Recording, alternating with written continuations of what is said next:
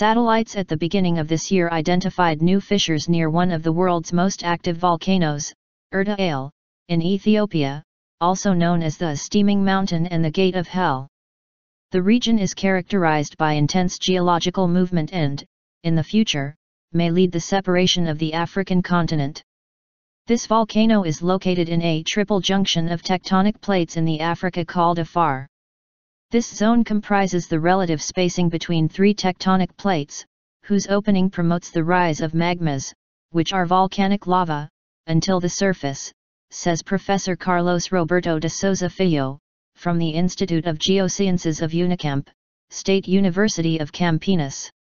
According to the specialist, the Erta Ale is a very active volcano and has a lava lake over 100 years old in one of its boilers, and from there must have appeared the terrifying nicknames.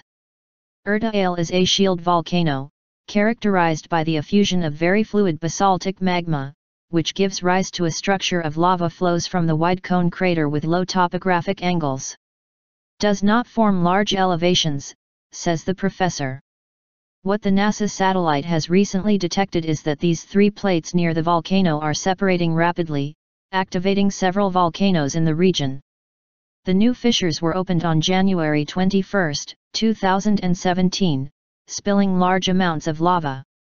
In the region, there were also spills in one of the lakes of Erta Ale.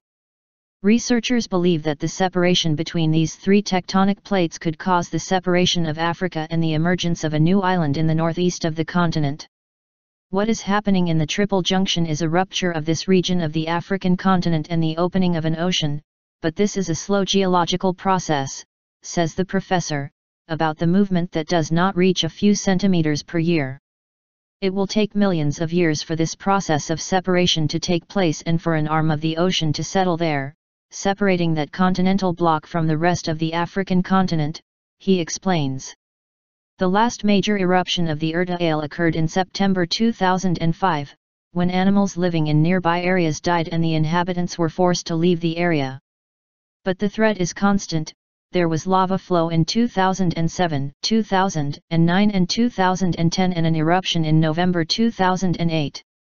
Erta Ale, north of Ethiopia and near the border with Eritrea, is almost uninhabited and, in addition to the danger of an eruption, there is political tension as the two countries vie for border boundaries. In January 2012, a group of tourists and researchers who traveled to meet Erta Ale was attacked. 5 people were killed, 5 wounded, and 2 taken hostage by representatives of the Revolutionary Front of Afar Democratic Unity. According to Souza Filho, 3 elements are used by scientists to measure the possibility of an eruption: surface temperature, increased presence of volcanic gases such as sulfur dioxide, and small changes in the surface shape of the terrain. None of them, however, is able to measure with certainty when a volcano will erupt. There is no precise method, either by satellite or ground measurements, to predict when exactly an eruption will occur. Of course, there is an important relationship between seismicity, which is earthquakes, and eruptions, but it is not a linear relationship. He said.